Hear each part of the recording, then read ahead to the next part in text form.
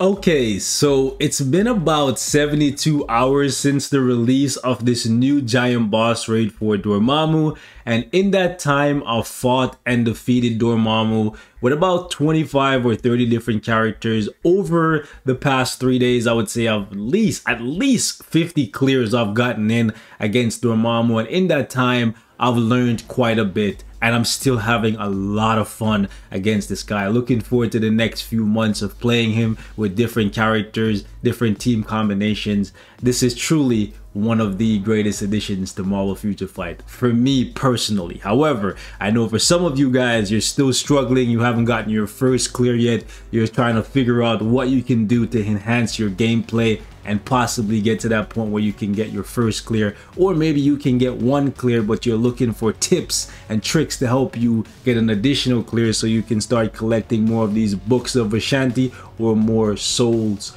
of the Faltine. So today, instead of giving you guys different gameplay videos of me clearing him, what I wanted to do is give you some tips and tricks that I've learned over playing him for the past 3 days. And I'm sure there's more for me to learn, but for now I'll give you guys what I've learned because it's working for me, and it could be working for you as well. Because here's the thing, when you're losing and you're getting frustrated, a lot of times you might not be thinking straight. So some things that may be obvious to me may not be obvious to you, and the same goes for me. Some things that might be obvious for you might not be obvious for me. So I've learned quite a bit from my alliance members, and I've learned some things by myself. Shout out to the homie John. Anytime he learns stuff, he always pass it on, and I always do the same. Love you, brother. So let's jump into it, guys. We're gonna give you about 10 to 15 different things that you can do to help you get better at taking on Dormammu and getting your first clear or getting additional clears each day. Because here's the thing, the drop for the book is random. Today took me 11 runs to actually get the book. John had to come through a couple times and help me. So yeah, that's very, very important for you to know that the book drop is not guaranteed on your first run. The first 3 days, I got the book within my first 2 or 3 clears. I believe day 1 and day 2, I got the book right away, but today it took me 11 runs. I was like, yo, I was getting fed up. Even John was like, yo, what's going on? And he gave me a few tips, and I tried it, and it worked for me. So hopefully if you're having struggles getting the book, that could help you as well. But we'll get to it in due time. Let me just go ahead and say this. This boss fight is very difficult. A lot of you guys are frustrated with the difficulty of this boss fight, but understand one thing. This piece of content was created with the future of Marvel Future Fight in mind, and the future is level 80 and tier 4 characters. Currently, a level 80 Iron Man is completely obliterating stages 40 and 50 in World Boss Legend, and he's not even at tier 4 yet. Keep that in mind, right? Something that he could not do at level 70, just those 10 extra levels, is making him an absolute menace. So with that in mind, you can just imagine the level of power that he's gonna have at tier 4. And that level of power is what was in mind when they developed this piece of content. This is for tier 4 and level 80 characters. That's why it's so difficult, okay? However, there are about 30, maybe 40 characters in the game that are really, really strong. They were way ahead of their time. Characters like Makari, Dr. Doom, Thena, you name it. I have a list of them I'll share with you guys later on. Maybe this video, depending on how long it runs, that can actually do really, really well against Dormammu. But let's get into the top tips that I've learned so far, okay? The first thing I'm going to tell you guys, you're probably not going to want to hear this because this is a long-term mission. You're going to need to actually work on your comic cards. Do not expect to be going into future content without actually putting in the work to developing the fundamentals of Marvel Future Fight. I say it all the time. Your comic cards are the foundation of your roster. They're the backbone. If you're building a house, they're the groundwork, the framework. You need to have good cards. And what I've noticed by talking to free-to-play and paying players alike, you need to have about 8% pierce on your cards and approximately 100% overall attack. Meaning right here for me, I have 111% all attack, and then I have 31% physical, and 40% energy. Add that all up, I have 142% physical and 151% energy. That's 50% more energy attack than I would need and 40% more physical than I would need. And I have 25% pierce. That's like what, 17% more than I would need to be able to clear Dormammu. I've been talking to a bunch of people, free to play and paywalls alike, and they've been telling me what their stats look like, what their builds look like, and it seems like a nice spot to be in to actually be able to compete. Go in, do 30 to 40%. You want to have about 100% overall attack on your cards and about 8% pierce. The pierce matters because it ignores some of Dormammu's defense, but do keep in mind that in the second portion of the fight against Dormammu, he's actually going to reduce your pierce by 50%. So having high pierce does help, but having high all attack matters more than the pierce. Let me just go ahead and say that. Moving on, you want to pay attention to the typing on the boss. Like today, for example, Dormammu is a universal type. What I've noticed quite a bit from playing with random people is they don't pay attention to this left side of the page that says Dormammu is universal, increased damage when using universal characters. On any given day, he's a different type. So if it's a speed day, you want to use combat characters.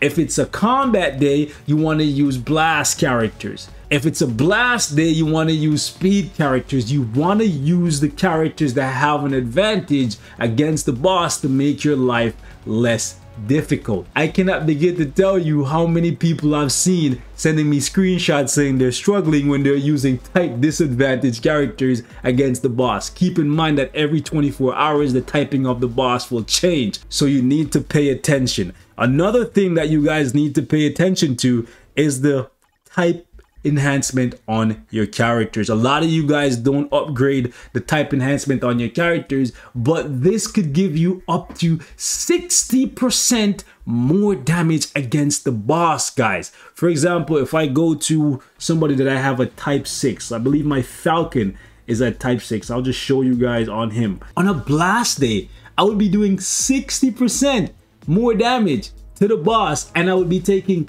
45% less damage from the boss. So you want to upgrade the typing on your character, because every little bit of extra damage that you can squeeze out against this boss matters, because this content was created for level 80 and tier 4 characters, and currently the only character that can get to tier 4 is Iron Man. And at the end of the day, that's still only one clear, and you're not guaranteed to get all of the materials on your first attempt. So you want to have multiple characters that can clear the boss. So upgrading your type enhancement for all of your characters, or as many of them as possible, actually matters.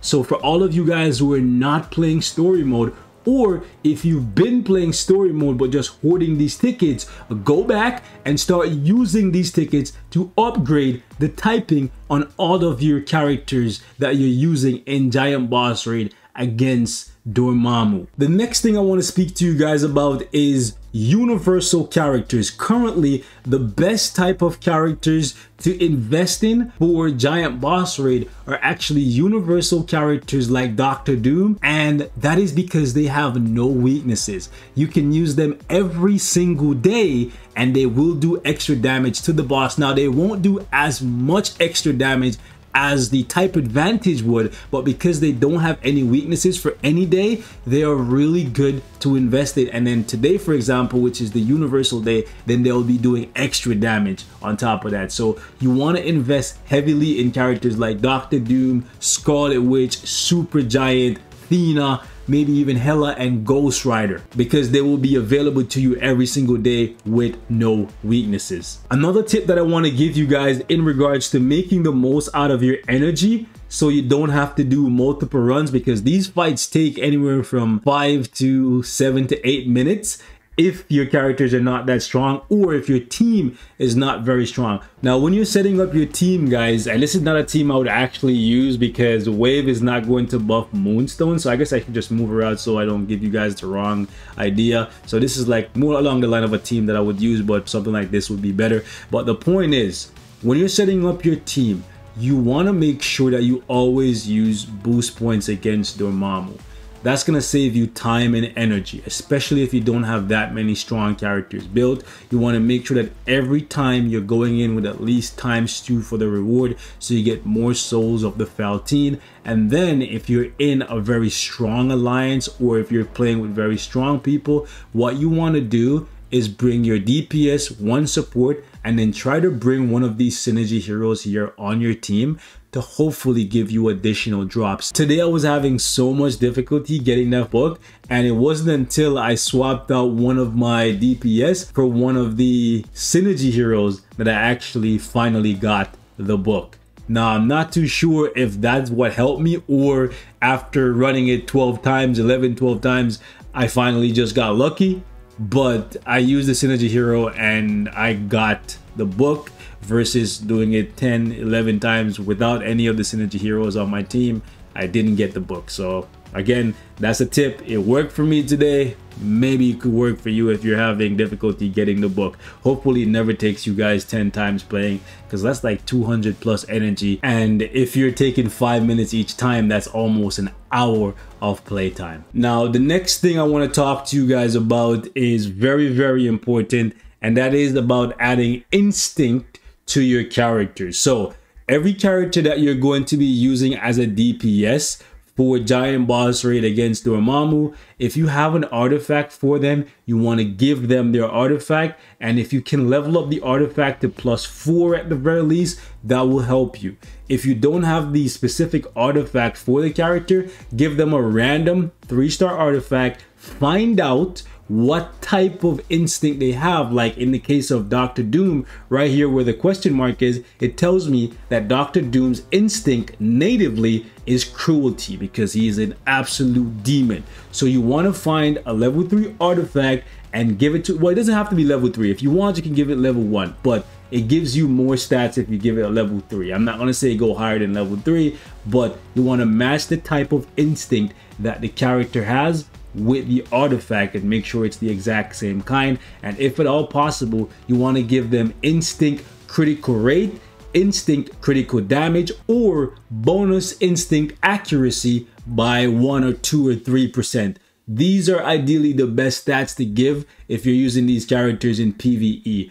The reason why I say you should give your characters instinct is because it seems like for the second half of the fight, instinct damage is what really packs a punch. And the reason why I'm saying this is because in the second portion of the fight, Dormammu actually gives you a buff that increases your instinct damage by 200%. I didn't actually notice this until today, and I'm gonna put a screenshot on screen here. And whenever you play against Dormammu, check the top left hand corner and you'll see that that buff is being applied to you as well. So that's why I'm telling you guys to give your characters instinct on their artifact and make sure that it's the right type of instinct, so you're getting the full amount from the artifact, because that's going to be augmented by 200%. And for any of you guys who don't believe me in regards to the usefulness of instinct, you can just take a look at Iron Man right here. This is the tier 4 stat bump that he's going to be receiving once you tier 4 him. He gets 11k energy attack, but just take a look at his instinct. It's going up from 889 to 3,389. There's no way they would actually give him this much of a bump in instinct if it didn't actually matter for future content. So I'm telling you guys right now, make sure that you give all of your characters that you're using as a DPS in Giant Boss Raid an artifact with the correct type of instinct for them. And if you can get it to +4 or +8, make sure that you do that. Another tip that I want to give you guys in regards to getting instinct so you do more damage in Giant Boss Raid is actually going into the shield archive. As you can see right here, you can get free instinct attack, crit rate, crit damage, and all that stuff. And I have some of these favorited, and you can see I've been actively working towards at least getting the first 30% done on these archive missions because it's very, very easy to do that, and I can get some extra stats. Now, this is critical resist, so this is not really increasing my damage at all, but this is increasing my survivability, which might be an issue for some of you guys as well. Right here, as you can see, the first one is giving us instinct dodge. So again, survivability boost. I don't have this one done yet, but it's gonna give me some instinct attack and so on and so forth. So make sure that you jump into the shield archive, see where you get these items, and every time you have some extra energy, just go to these specific locations. Like for example, this one, you don't even have to spend energy. You just have to play the Shang-Chi legendary battle and win, and eventually you'll get a random drop for one of the 10 rings. And if you do that enough times, eventually you'll get some extra accuracy. I think accuracy is the equivalent of ignore dodge for instinct, and we already know how useful ignore dodge is. Now the next set of tips that I'm gonna give you guys, I'm gonna do while I'm in battle. So let me queue up a party here really quickly, and then let's jump into it. So I'm gonna talk to you guys while we just body Dormammu here real quick. So start off, you always want to make sure you hug one side of Dormammu and pay attention to the direction that the arrow is pointing, and position yourself right behind it so that you don't get hit by that fire wave. Now in the first phase here, he's gonna do what I call the death balls, and you want to watch for where the gap is, because it either spawns in the middle of the map or at the very bottom, and if you do not pay attention to where it spawns, you will die. Not too sure why I couldn't activate my 5-4 combo there. It's fine. I'm actually gonna save the awaken skill. Okay, we got through this first phase really quickly. So for this second phase here, one mistake that I see a lot of players making is they start attacking right away. See, like these guys attacking, you do not want to do that. You actually want to wait until Dormammu's HP fills all the way up to 40 bars and then start attacking, because although he doesn't show you, he's actually invincible until his HP fills all the way up. And if you attack him before his HP fills all the way up, then you're doing no damage. It looks like you're doing damage, but he's not taking any damage. Okay, so right now we're just gonna keep attacking, and we'll just watch what he does. You want to make sure that fire attack that he does, like this one right here, whenever you see that, this tells you that the next time the arrow is going to be spawning right on that side, and you just stay behind it pretty much. I don't have a better way. I call that the death wave. So this time the death wave is going to come this way. I was a little too slow, so I got caught in it. Just make sure you're not... Okay, right here. It's going to spawn on this side this time, and then it's going to go from right to left. So do not go over to the left side, because the next time the death wave spawns, it's gonna spawn from the right side moving to the left.